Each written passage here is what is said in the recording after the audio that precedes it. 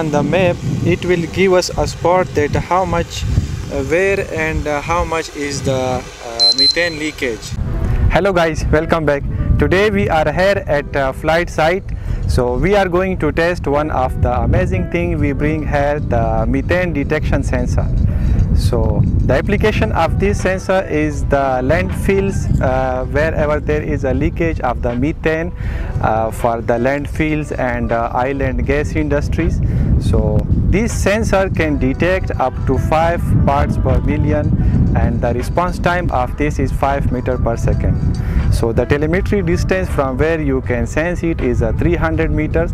So this sensor can be supported with the Matrice 350 and 300 series of the DJI.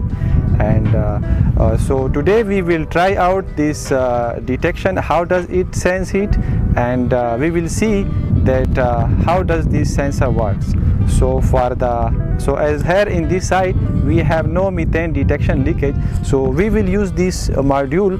This one has inside methane gas, so we will keep this somewhere in the ground and we will start the sensing of the ground and we'll show you that how does it detects. Let's start.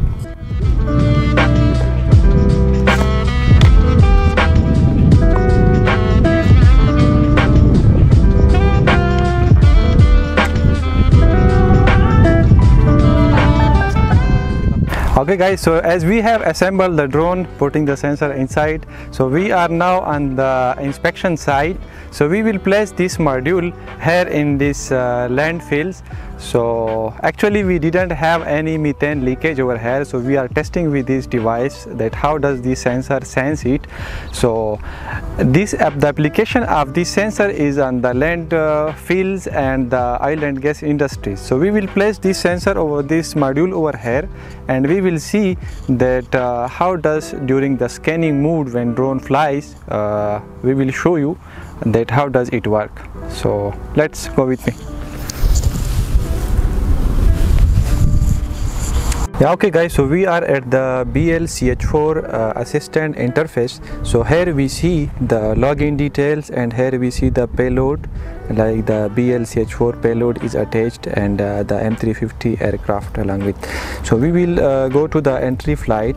So in this interface everything is same like DJI Pilot 2. So here we see the PSDK setting.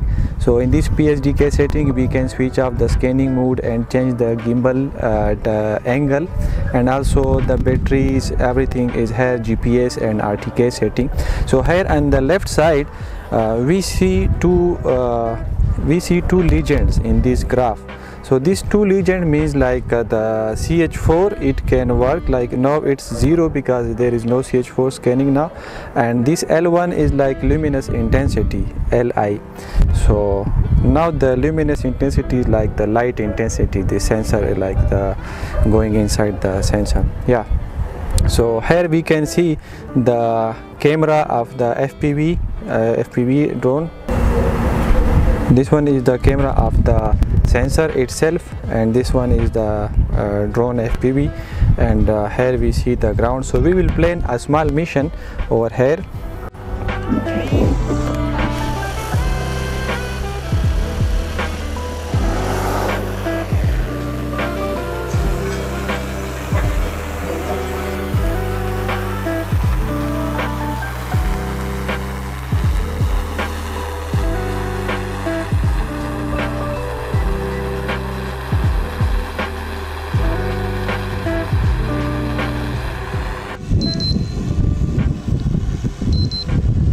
Okay guys, so as you can see the drone is in the flight mode, so it's scanning already the ground.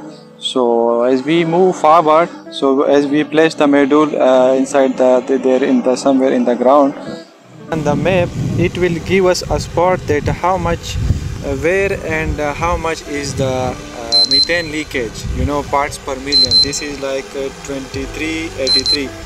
It changes its value because it's scanning. So here here on the graph side you can already see the CH4 levels, that how much it is. So it's around about 2000 parts per million per meter.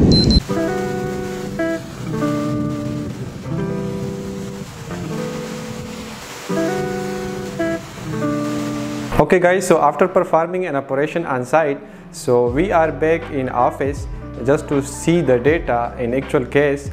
So actually while scanning, this sensor automatically detect the spot on the map and also capture the picture for the record. So all the data collected on site in real time, it will give you an alarming situation and will give you the figure of how much methane is leaking. And also all this data is being synced to the cloud platform for the later review. So let's see on the controller that how can we access to the cloud platform and the data we collected that day on site. So we will click on the time interval, and here this is a cloud platform. All the data is being synced to the cloud, and that day we were having a mission at 5 December. So we'll click on it. So it will show you all the timing and all the operation, the timing, the whole timing of the operation. So at which time, at which second it detects the sensor, it will show you and capture the picture for the record. Okay, so here as we can see that at 5 p.m. 9 minutes, so it detects the methane of 1472 parts per million, and also it captures a picture. So this data we cannot visualize it here. We can also download the source data, report in Excel form and report in Word form, and also CSV data of the source file.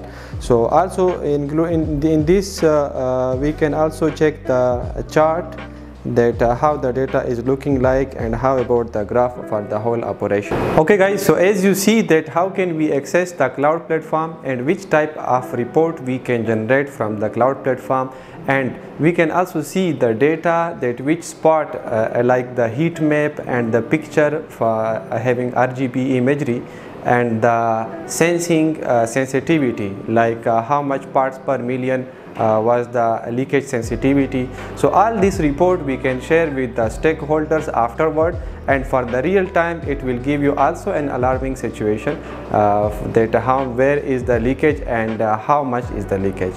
So concluding this sensor review for the operation for the methane detection, this sensor is performing amazing in the oil and gas and landfill methane detection. So thank you guys for your time and for being with us for the whole operation. If you have any question or need demonstration for this sensor in your specific area for oil and gas leakage detection, don't hesitate to reach out to us. We are at your doorstep. Thank you.